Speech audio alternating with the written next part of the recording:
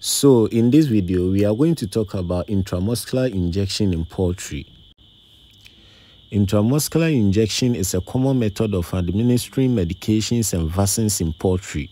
This technique involves delivering drugs directly into the muscle tissue, allowing for rapid absorption into the bloodstream. Poultry farmers and veterinary officers frequently use intramuscular injections to prevent diseases, treat infections, and supplement essential nutrients. The two main sites for intramuscular injections in poultry are the breast muscle and the thigh muscle.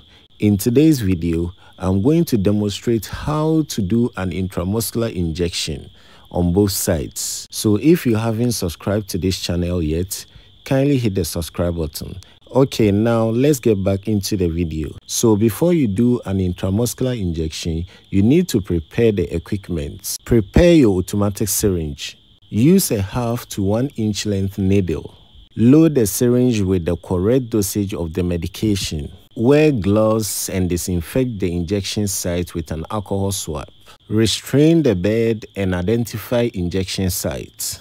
Injecting medication into a chicken's thigh is less commonly used than the breast muscle.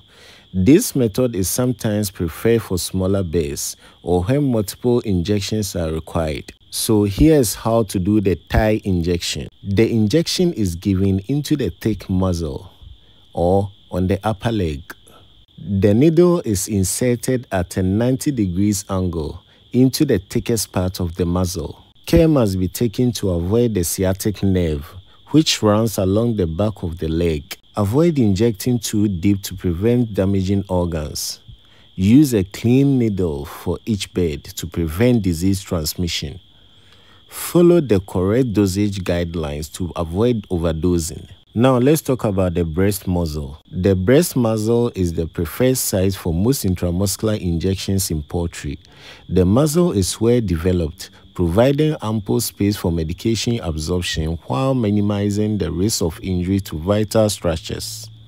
To administer an injection in this site, the bed must be properly restrained to prevent excessive movement. The injection is given at a 45-degree angle into the thickest part of the muscle, ensuring that the needle does not penetrate too deeply or hit the keel bone. So that's it for today's video. Thanks for watching and see you in the next one.